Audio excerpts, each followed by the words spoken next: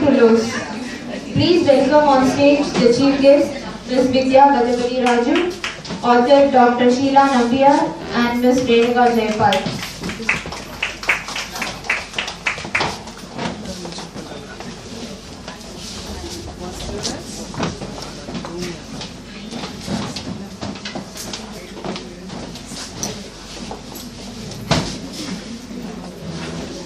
She is the granddaughter of the royal family of Vijayanagaram, passionately involved in sports and fitness. She has been a fitness columnist for the Economic Times, the Madras Plus, and many other magazines and papers, and also the brand ambassador for ACE, Apollo Hospital Center for Excellence, a women's wellness center. She supports many charitable and social causes and has been profiled in several leading Indian magazines and newspapers. She runs Sambyo, a wedding planning company based in Chennai, and Senati Events, an event management company. Ladies and gentlemen, please welcome the Princess of Vijayanagaram, entrepreneur and chief guest for the evening, Ms. Vidya Gajapati Raju. We welcome you, ma'am. A small compliment from Odyssey for you.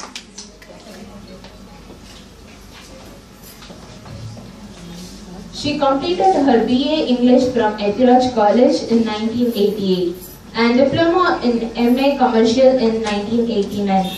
She was the ex-CEO of Ogilvy Group Southeast Asia, National Brand Head for Alcel, and currently Brand and Marketing Consultant. She also held various positions in her over 25 years experience. Ladies and gentlemen, please welcome Ms. Renuka Jaypal. We welcome you, ma'am. A small compliment from Odyssey.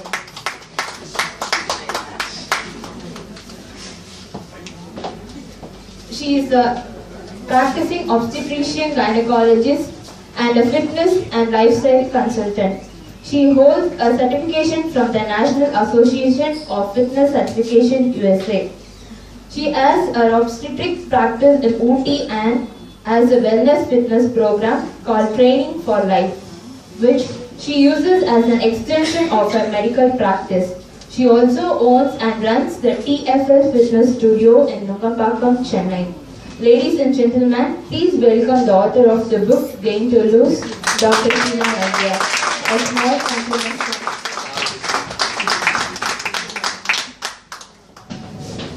I would request Ms. Vidya Gajapati Raju to start today's session by unwrapping the book.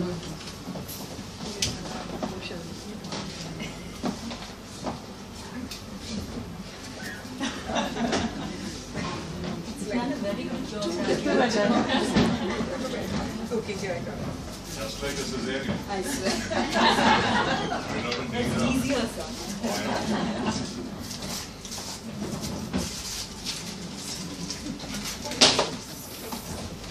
Just drop the name.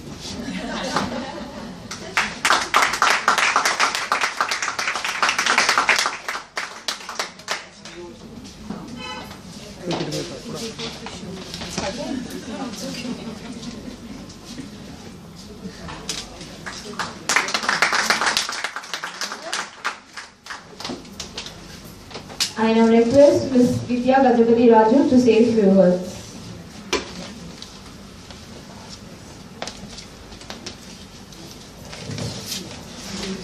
Good evening.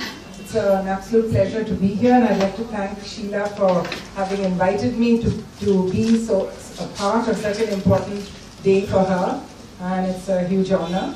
Also, it's lovely to see so many familiar faces and friends out here. Happy to see all of you.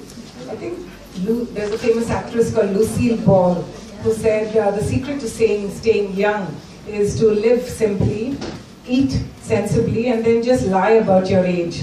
So I think that's one way to do it. But the other way, of course, is to do what SHEELA has been recommending and writing about, is to live a healthy life.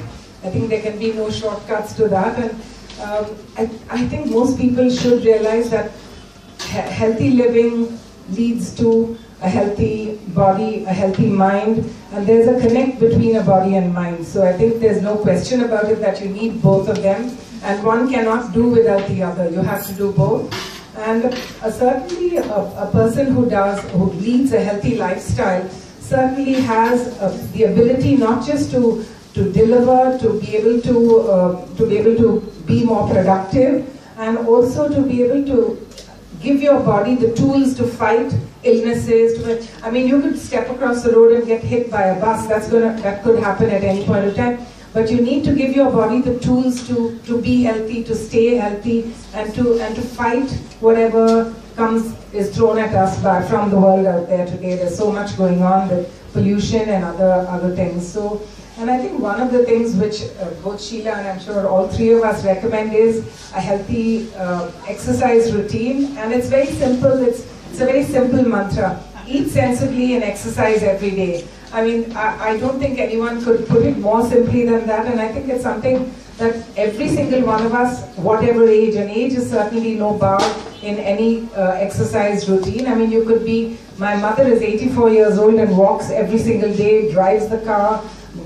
goes in the fields, so age is certainly not a bar. I'm turning 63 and I think I'm the fittest that I've been in a very long time, maybe more than in my college days when I actually played tennis for the university. So I feel I'm fitter now and feel stronger and better now. So I mean, these are things that your body can, you can help your body by doing all of these things. So there's one of her books have been wonderful tools to use, whether it was Gain to Lose, the first one, the second one, and the Get Size Wise, the first one. Have you had another book before that, or those two? Both are, I'm sure this is equally informative and can help you go in the right direction.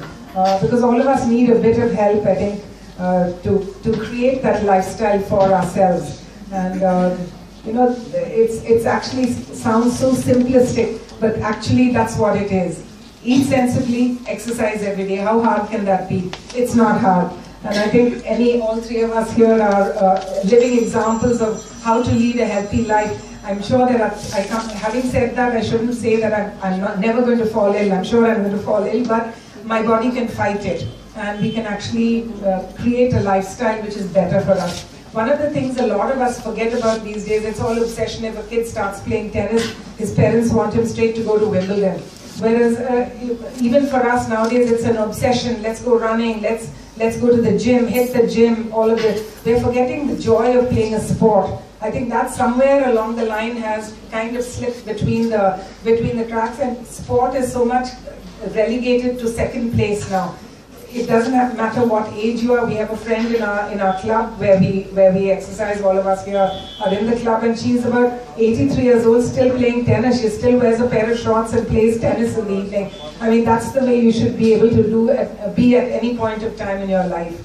So I think, having said that, I mean, it's a passionate subject for me, so I don't want to spend the rest of the evening discussing my ideas for exercise, but I think it's a great pleasure to have Sheela here, and we're looking forward to hearing about her book now, and looking forward to reading it as well. Thank you.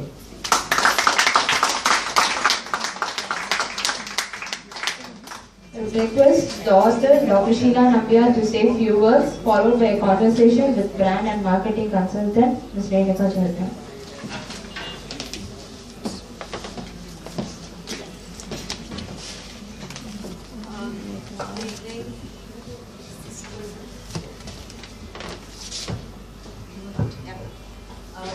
Thank you all so much for coming. Thank Rupa and Odyssey for making this possible. And so many of my friends and acquaintances and readers who have just walked in saying that they saw the poster. Thank you so much for being here. I'm going to just read a little passage from the book. It's called The Boiling Frog. We adapt. Put a frog in boiling water and it jumps out immediately. Put it in the water, which is of room temperature, and increase the temperature gradually, and the frog doesn't jump out. Instead, it dies when the water gets too hot. The frog apparently can adjust its body temperature to the gradually increasing temperature of the surrounding water. So it acclimatizes. However, when the water has reached boiling point, it has no energy left having used much of that valuable energy to adjust its body temperature to the rising temperature of the water. Acclimatization is a great compliance tactic and is usually, but not always, a good thing. This little story is analogous to the slow weight gain in our own lives. As we age, we gain fat. It's almost a certainty. We all adjust to the changes that come about gradually without clearly registering that we are in fact adjusting to our not necessarily better environment and new status, the hotter frog. It happens progressively, 2, 5, 10 kilos a year. We adapt beautifully to the excess baggage.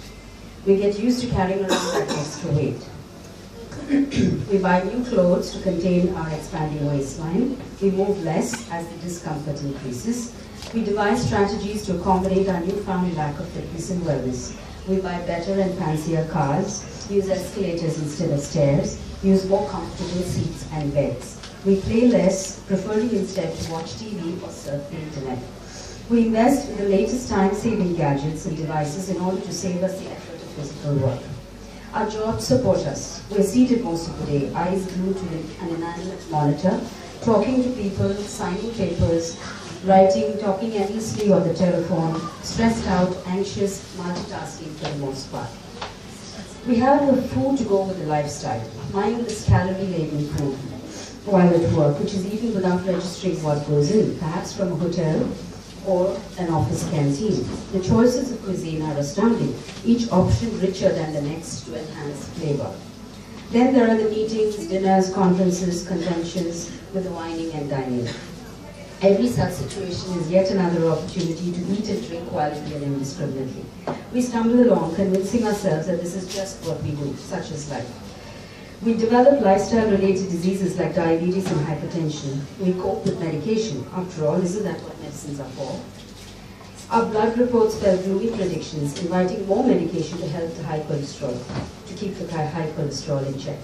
We make the necessary excuses. We have a master health checkup, which only increases the ominous prophecies and ensures more expenditure with drugs and an occasional trip to the fat farm to lose some unwanted kilos, which of course promptly pile right back on when we start living in the real world. We consider bariatric surgery. The stress is too much. We see a shrink.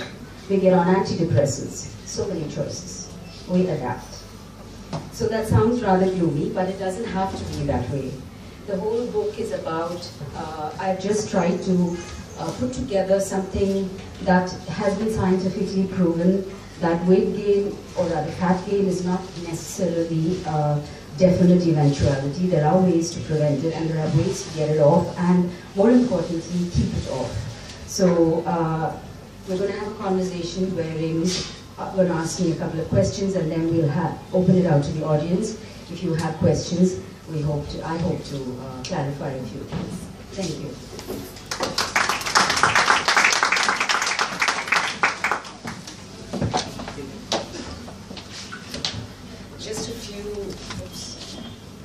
Just a few words from me before I sort of cross-examine Sheela.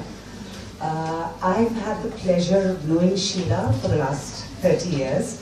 We were in school together. No, don't do the math. We're not announcing our age like Vidya. Okay. Back in high school, when I was deciding whether to do arts or commerce and what would involve studying less, Sheela was already really clear that she's going to be a doctor. She went on to become an extremely respected and extremely successful gynecologist. I still can't say the other word. That one. When dealing with women and her patients, she sort of came down this road of embracing fitness, and she studied it, she explored it. It resulted in her first book, in her second book. So I really had the privilege of sort of standing on the sidelines and cheering. So I'm delighted to be here today to ask her questions about it and to celebrate this wonderful journey.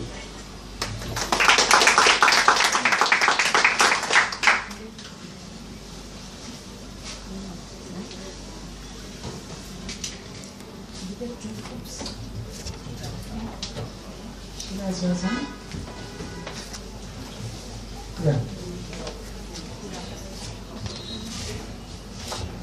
So really my first question for you, Sheela, is one that I asked you in the car for the purpose of people here. You're a successful practicing gynecologist with a very successful hospital in OT. You have set up this incredible, you suddenly moved to a fitness center which resulted in book number 1 and book number 2. Now, literally and figuratively, it's an incredibly long road. What made you take it? Long road, yeah, if you take into consideration the number of years, which again we won't go into. But to me, it seems a very natural continuum to go from treating disease to preventing disease. And I think fitness is one of those things that very clearly prevent many of the lifestyle diseases that we actually see and treat. And so fitness, I use fitness as a part of my practice simply to improve the quality of life for women, not just treat the disease once it happens. So it seems very natural. It's not such a natural thing to go from being a doctor to also encompassing fitness. Okay, my next question, possibly inappropriate, but here goes. There are gyms, there are studios, there are fitness fads. People lose weight, people get fitter, etc. What's different about your approach? What sets you apart? See, a gym is just a place to train. It's got equipment, it's got the machines. It's just a place where one goes to train. What one does there and the kind of training that is imparted comes with a certain science. And I do believe that one needs quite an in-depth understanding of the human body to be able to understand that not everybody can and should do the same thing. It has to be, to a certain extent, personalized to the person involved. And having known women inside and out, quite literally, for so many years, I think my understanding of the human body, the woman's body, is a little better than,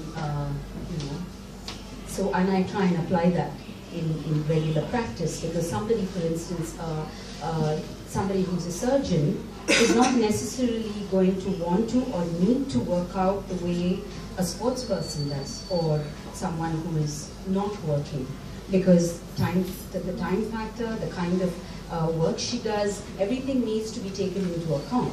The number of hours she's going to be standing at surgery, so therefore giving her the necessary exercises to circumvent some of the problems that come with standing those long hours. So it takes a little bit more than just going to the gym and doing a few bicycles or running on the treadmill. In your first book, Get Size Wise, you speak at length about the 4 pillars of fitness. I actually read it. There's proof. Stamina, strength, flexibility and endurance. In the second book, which I have also read, in Gain to Lose, you have deep dived into the second pillar, strength. Why is that? See, to me, most people are looking at weight loss, and the common misconception is that the way to go with weight loss, for weight loss, is cardio and dieting.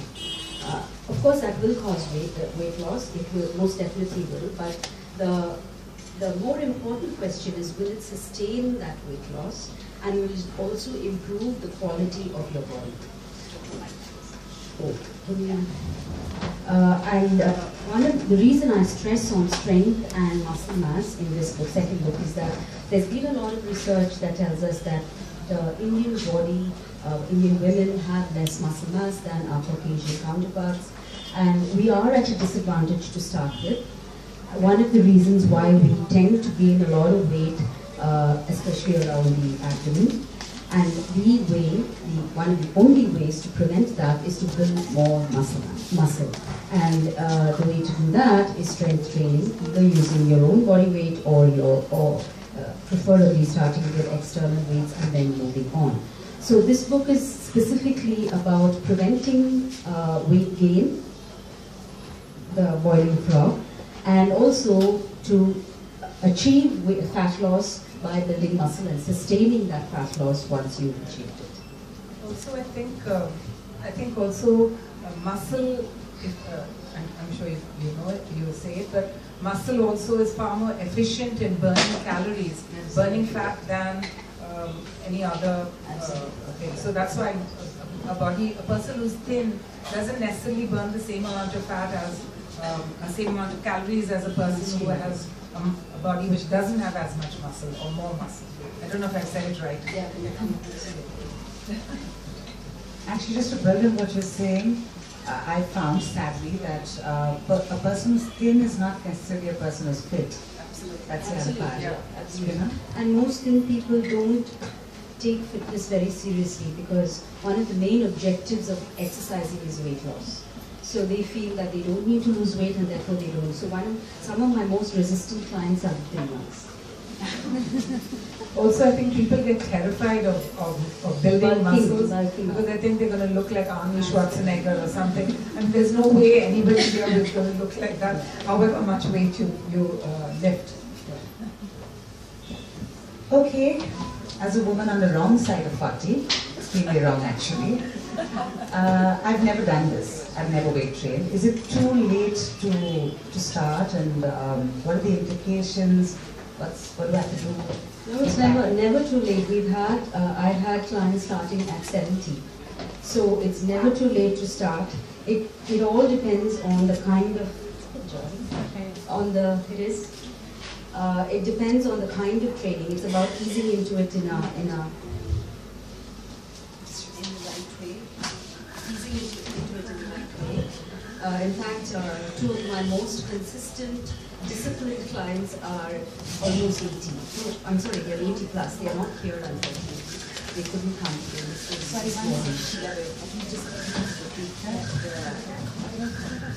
And hold sort of rock starish towards your back. No, I was just saying that two of my most disciplined clients are 80 plus. They couldn't be here, but they are clear testimony to training with weights definitely helps you lead a better quality life. My mom, who's almost 80, has been training. She doesn't listen to me too much, but she has been trying to train and toe the line. So it's never too late, really. Oops. Okay. So I train, and I'm one of the thin ones. I train. Actually, I really fear of training, and you were talking about this earlier, Vidya. Yeah, you don't want sort of the biceps and triceps. You just want the flat stomach and everything else to stay, the way it is. So what's the chance? And seriously speaking, what is the chance of bulking up, getting muscular? As a woman, you don't get muscular and masculine. That comes with hormones, not with weight training. So if you're afraid of growing facial hair and deepening voice, no, that won't happen. Muscular, masculine, like Arnold Schwarzenegger, that takes a completely different kind of training routine. They train, I think looking at pictures of women bodybuilders who are extremely muscular, very well defined, with very, very little body fat percentage, probably about 6 or 8. Most women get a bit scared to start training. What they don't understand is those women spend hours training with very heavy weights, and in addition they also follow a very specific stringent diet, not to mention supplements. Many of them do go on steroids and other supplements. So no, you won't look like them. What will happen is a more toned and more defined body, provided you also lose the fat over the muscles. So the definition comes when you lose the fat over the muscle. So it's a combination of building the muscle and burning the fat over the muscle. But masculine, no, I don't think that's possible. And you are testimony to that, aren't you? Yeah, exactly. Okay, another one. I haven't worked out yet, but I have been to Sheila's studio and had a cup of coffee there. And the coffee mug says, it's sort of almost accusing. It says, I'm not what happened to me, I am what I choose to be. And I think that's sort of a mantra that was slightly unforgiving in my opinion, but a mantra that you live by, isn't it? In chapter 22, it's titled, Only You Are Responsible for You. I lost to it really fast. But tell us about that. That quote is by Carl Jung, and it is definitely something that I believe in. We are the result of the choices that we make. However much we like to blame destiny and our genes and all of that, we definitely are the result, especially in the field of health and fitness and weight. There is this amazing field called epigenetics, which touches upon our non-DNA inheritance, where even though you have a propensity for diabetes and obesity, if you make the right lifestyle choices, changes can come about in your body right from the cellular level, right from the DNA of the cells are altered if you make the right lifestyle choices. So it's not just that you look better and feel better, you are better from within, and in fact this can be even propagated to your progeny. So it's not necessary that your inheritance of bad genes, quote-unquote bad genes, has to be continued to your children. So yeah, you are the result of your choices. I have a little point here. Now, what happens if genetically each person is built differently, and some of us are a bit larger, we have families that come from larger sizes, some of us grew up skinny, our families, our parents are skinny, so there is some... there is definitely a different step. Yeah, there is. I mean, I can't hope to grow as tall as Renuka. Yeah. So I mean, that is, although it's lucky, that is the thing. But there is a certain amount that you can control in terms of the amount of muscle you build, for instance, and the amount of fat that you carry around. Although you have a propensity, using the right lifestyle changes, you can make the necessary changes within your body, within reason. I really liked this. There's a section in your book, just to build on what you're saying, it's not a question, it's a comment, is you said when you work out or when you're sort of working at fitness, you're actually working at being your best self, not someone else's version of you. And that's something you've talked about, right? The best version. The best version. Although I must say that a lot of women don't necessarily want to be the best version of, or they don't start off wanting to be the best version of themselves. They want to look like somebody else. They want to have that flat stomach, those slim thighs. They start off like that. And then they kind of understand that, no, you can't be that person. You have to be the best possible version of yourself, which is a constant state of improvement and progress. Okay. People, I kid you not, there is a whole chapter titled Fluffy the Fat Cell. Does it really exist medically? Well, I named him Fluffy. Okay. But yes, the fat cells, not fatty, fluffy. Okay. And yes, of course, the fat cell does exist, and it resides in what we call the adipose tissue. And the whole chapter just tells us the journey that this fat cell undergoes to be utilized as fuel. Because fat is basically what the body fat and glucose is what the body uses for fuel to function. And fat happens to be the preferred fuel for muscle. So although muscle uses glucose when doing high intensity activities, most lower intensity, longer duration activity is propelled by fat as fuel. And this chapter talks about the fat cell that goes into the blood vessels when the muscle starts working and calls upon the fat cell, goes into the blood vessels and then gets into the muscle, and then in the muscle it goes into the powerhouse of the muscle or the mitochondria and then breaks down there to become ATP in order to produce energy. So what this actually means is that if you have a lot of muscle, you will be calling upon more fat to work and therefore burning more fat. So that's why that whole story about, because I was trying to convince women that muscle is very important in burning fat. The more muscle you have, the greater your chances of burning fat. That's why Fluffy the whole story. I actually had a series of pictures which I had drawn myself, but my publisher wasn't very impressed with my artwork. So we just leave that out. Okay. You again grabbed my attention in the chapter titled Weight Training, the Anti-Aging Theory, and I think you, Vidya, are standing testimony to the fact that it's true. Thank you.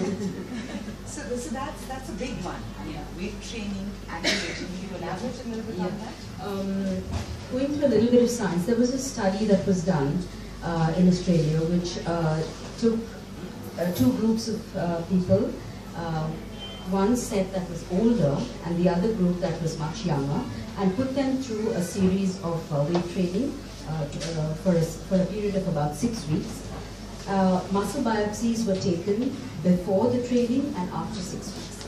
And when they actually studied those biopsies, they found that mentioned this before, the actual DNA of the muscle cells were altered. So the change came about right from that level, after just 6 weeks of training. So I'm talking about, that's what I mean by anti-aging. The muscle seems to have grown, the cells of the muscle seems to have grown younger.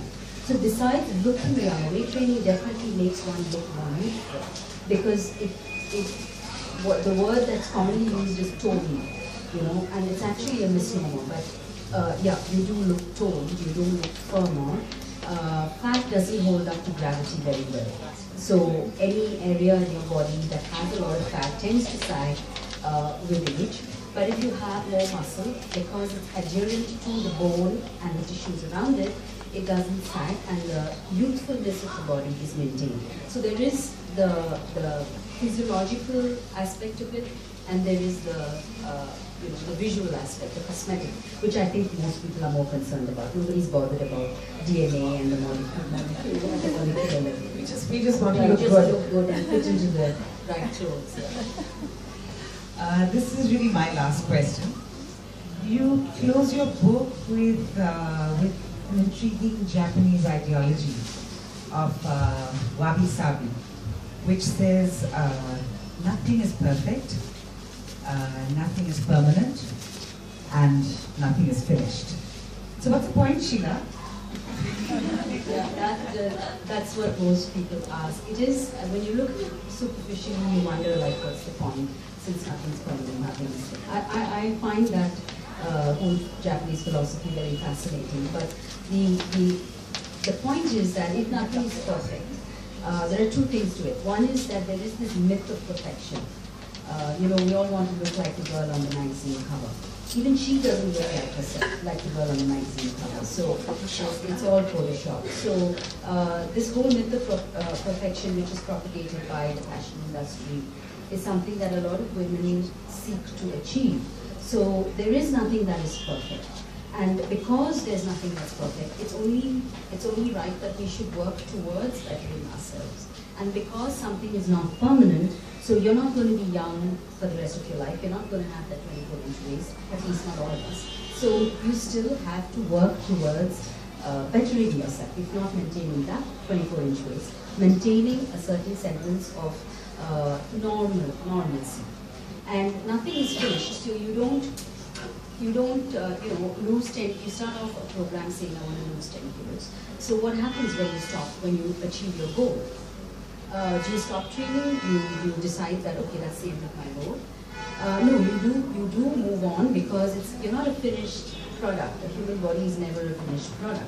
So to me, that those three terms, nothing is permanent, nothing is perfect, nothing is finished, epitomizes, I think, what fitness should be all about. Because I find that most women focus purely on weight loss. And there is disappointment and there is frustration because they're not achieving that weight loss and they're not seeing that scale move. If you have other goals like improvement of fitness, let's say covering a distance of, let's say, a mile in a shorter time, lifting a heavier weight, getting stronger, and all these other goals, and following a diet, which is very important. If you have all those goals also in place, and you manage to achieve 50 to 60% of your goals, that's success.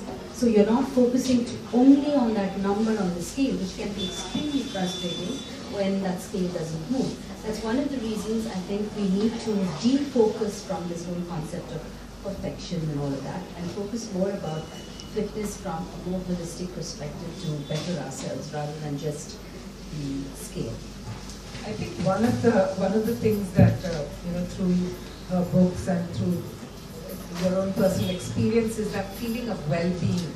And what is that feeling of well-being? It is the physiological changes that come in your body while you're exercising. Yeah.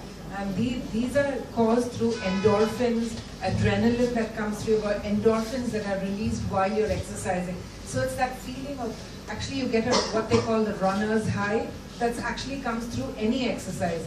You feel wonderful after a workout. You go for a swim, you feel great. Go for a run, you feel wonderful. It's from these endorphins. And it's actually a chemical reaction in the body. I'm sure Sheila will endorse that. And I think this is one of the things that gives you that feeling of well-being, which keeps making you want to go back and exercise more and keep regular with it. Comment on that? Absolutely, that is it is true. It's almost addictive. You know, it's one of those addictions that not almost. It is addictive. It is absolutely addictive because those of us who exercise regularly do feel completely out of sorts when we haven't exercised on a regular, a couple of days. We get back there and do something, if not everything. So it is definitely addictive because that feeling of well-being takes you through the next 24 hours to your next fix. So that's the thing about exercise, fitness. I'm done with my questions. Honestly, Sheila, this was a really motivating book to read. More than anything else, you have a very practical approach to it. So it's like, forget a crash diet, for example. You clearly have contempt for crash diets or sort of short-term solutions. As you said, it's a journey. So a lot of what is in Sheila's book is a very practical take on exercise that regular people with kids and jobs can keep up, and that's what really worked for me in it. Maybe we can open the floor up for some questions, please. Ladies and gentlemen, the floor is open for questions. Do raise your hand if you would like to ask a question so we can get a mic to you.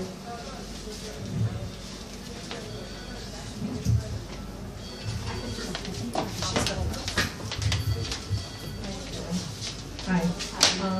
Is there anything that you can share about regarding a diet? I know that there is no fixed diet, and the same diet does not apply to everyone. But is there like a simple basic diet that you might recommend or talk about? Because I haven't heard you say anything about diet. No, I talked about diet. I'm sure. And she didn't ask me any questions. But what I have found, this is my observation, what I found is most women, I'm talking about women, I can't call it this, so I deal only with women. Most women consume way too much of the bread cereal group. That is your idli, dosa, bread, rice, upma. So we consume, as Indians, we consume way too many.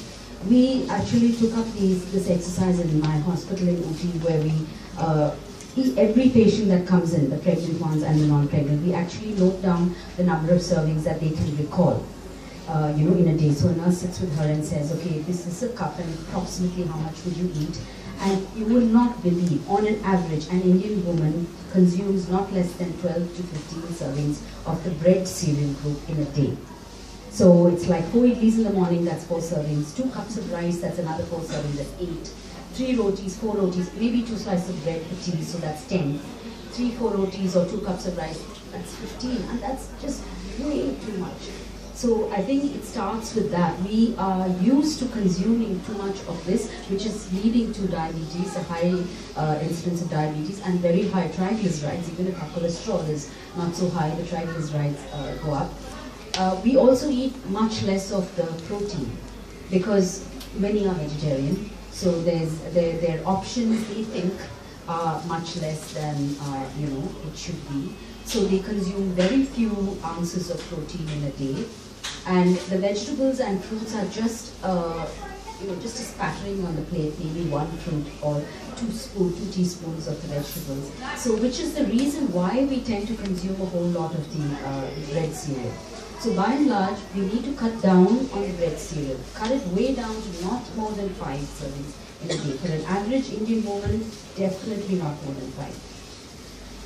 And you have to chop up, so I show them the cups and I say, this cup, this is 2 servings. Cooked rice, 1 cup is 2 servings. And they're like, 2 servings? You know, but the point is that you're filling up with other things like the vegetables and the protein. You know, the rice is not your the main part of your meal. So that is one of the things that we need to do. And I think we also just eat too much. You know, we just eat too much because there's so much food available and there's so many options, and our whole life revolves around food. Every time you go visit somebody, there's food and they're forcing it down your throat, and you get upset if you don't eat it. There's just too much. It's just too much about food.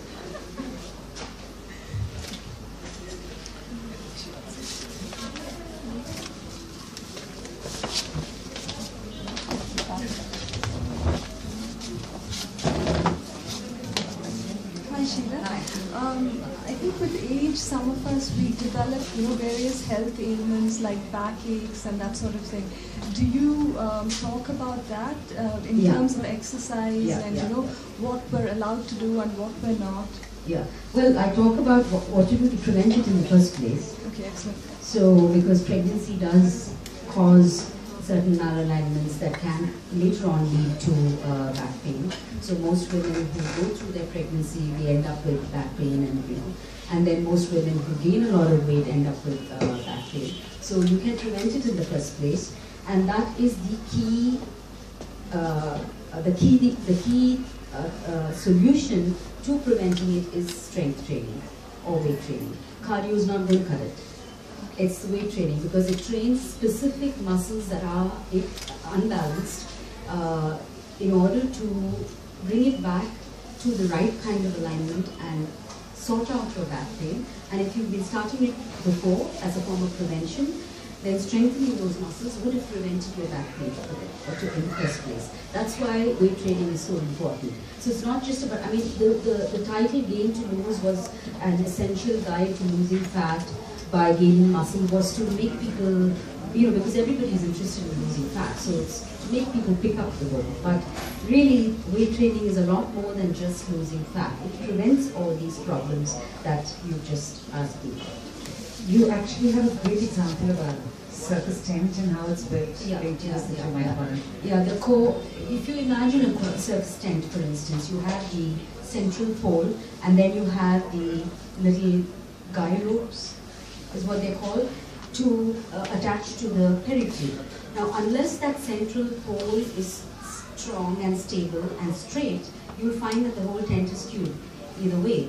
And which is what happens to our body. Unless the core and the strength is there, the muscles in the core of our body are very strong, we are going to be imbalanced in the way that one muscle, you see most muscles exist in pairs.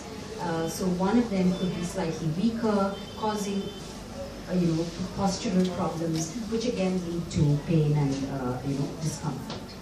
So training the core, training the larger muscles, and then moving on to the peripheral muscles is very important in preventing not just back pain, but pain and postural problems as well.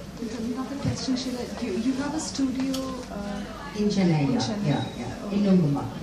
And you run sort of... I'm here once in about 4 to 6 weeks. Sometimes I don't get to come in 4 to 6 weeks, but I have trainers and manager here, so they take you through. It's a proper studio with equipment and all of that.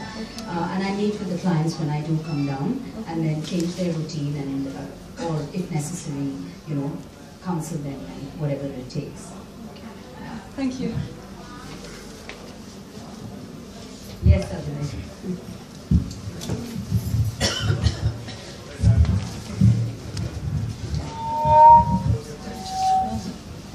Good evening. Ma'am, where do you stand on this school of thought that believes that obesity and insulin resistance are one and the same? And what are your thoughts on a low carbohydrate, high fat, high protein diet? High fat, high protein diet. Yes. No, you asked me another question? Yeah, two questions obesity together. And insulin resistance being one and the same. Insulin resistance, obesity, all of them come under a certain syndrome or metabolic syndrome. They are one and the same. It's not necessarily, it doesn't necessarily follow that everyone with insulin resistance needs to be obese.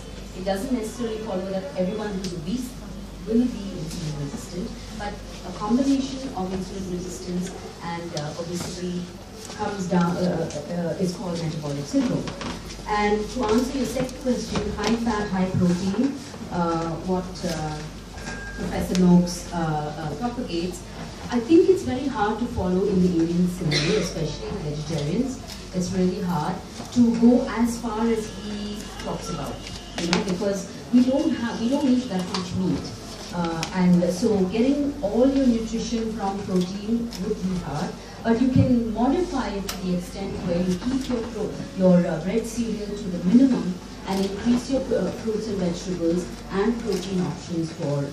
I don't think we can go high protein to the extent that he's talking about. But I do agree that we need to increase our good fat, the good quality fats like our, your olive oil and cold pressed refined oil, groundnut oil and all of that. Increase that and decrease the processed food. Decrease food that's packaged. Decrease food that has a whole lot of preservatives. Try and eat clean, wholesome food that is prepared then and there, and rather than eating out of packets and. So basically, if you eat anything that is not advertised, then you're eating right. Yeah, I think so.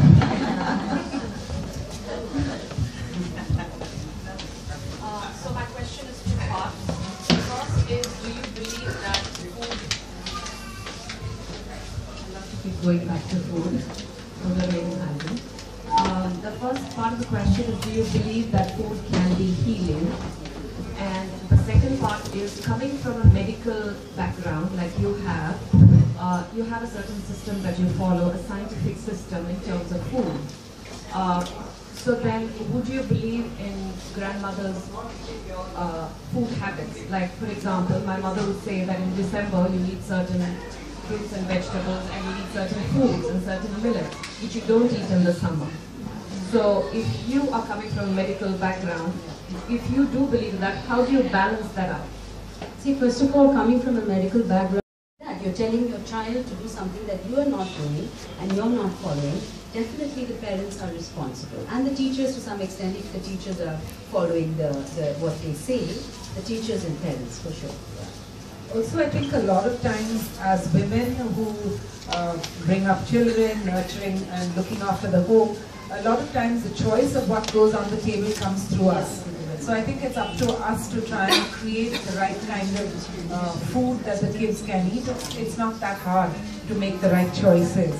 It's not that hard, but the problem is that they don't understand food. Most people don't understand food, so they don't take the trouble to understand it. So they just eat what's advertised, like you said, and so they don't even know the food groups, for instance, which is really not that difficult to understand once you look at that pyramid and say, yeah, this belongs to this group, this is a protein as opposed to this is a carbohydrate. They don't even know that difference. So then what are you going to put on the table?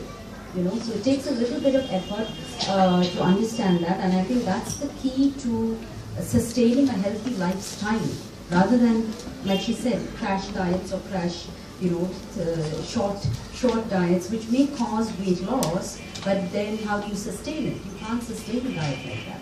So if you make it into a lifestyle, it becomes slightly more sustainable. I think the other thing I've seen aggravate you is when you're talking to your patients or your clients and... I'm not aggravated. No. Okay. The very balanced Sheela sort of responds a little strongly when people say, I don't have the time. Come on, that aggravates you. Yeah, that does, because I think that's really a choice. That's really a choice. You have to make the choice between, I understand you may not have time all the time, but to say I don't have time to exercise is really, really not on, because you make the choice between watching that television or chatting on the telephone with a friend or going to a movie. That's a choice that you make. So it's the same thing, you make a choice. But 20 minutes is all that you need. If that's all, 20 minutes in 24 hours. So that's not really asking for too much. And if you can't get to the gym, then again, the choice you make is you do it at home.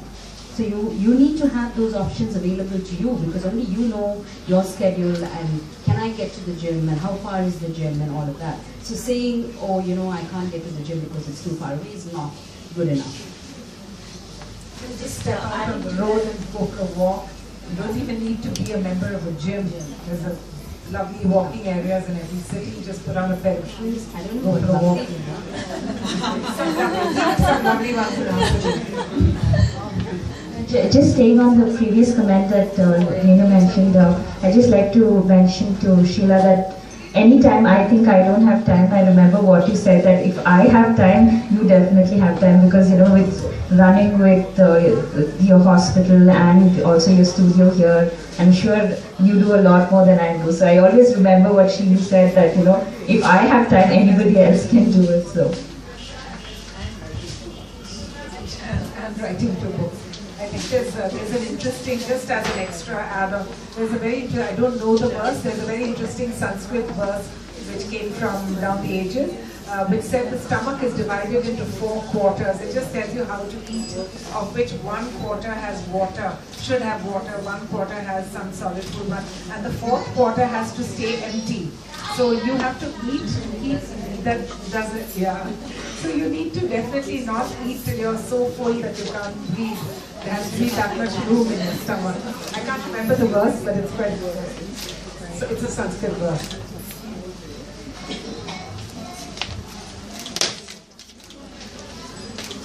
Are there any more questions? Any more questions? Thank you, ma'am. On behalf of Odyssey and Rupa Publications, we would like to take this opportunity to thank Chief Guest Ms. Vidya Gajapati Raju, Dr. SHEELA NAMBIAR and Ms. Renuka Jaypal for being here with us this evening. We would also like to thank all of you for making this evening memorable. We hope you have enjoyed the event as we have done hosting it. In the meanwhile, copies of the books are available for sale. Please bill your copies before having them autographed. Thank you.